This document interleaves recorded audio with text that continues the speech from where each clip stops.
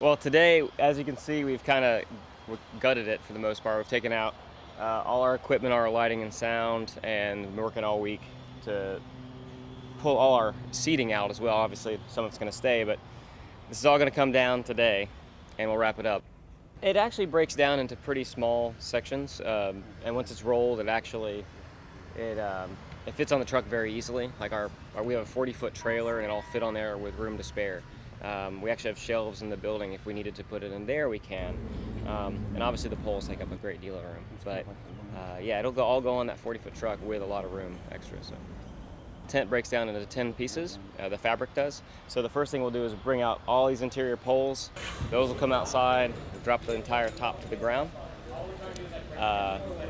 Take the sides off, and then break the fabric into pieces and roll them and put them into bags and load them all in the truck. So. Each section weighs about 1,000 pounds, so it's a pretty big job.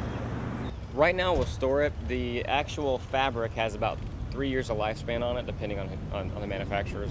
So we're going to store it, although we'll see if we have a rental opportunity, or if, God forbid, something happens to the new one where we have to put this one up, we'd still have it.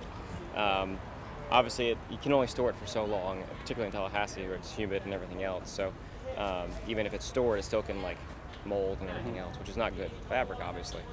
So we'll store it and sit on it for a while and see if we need it, essentially. So we still wanted to retain the 3-ring concept. So what we're going to have are like 2 roofs on either end called cupolas, and those are like steel frames that get pulled up and serve as the load-bearing part of the structure, whereas this is a little different setup where you have 4 poles and everything's kind of pushing out.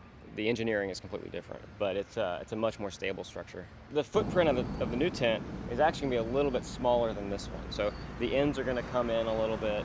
The basic shape's the same. It's still an oval.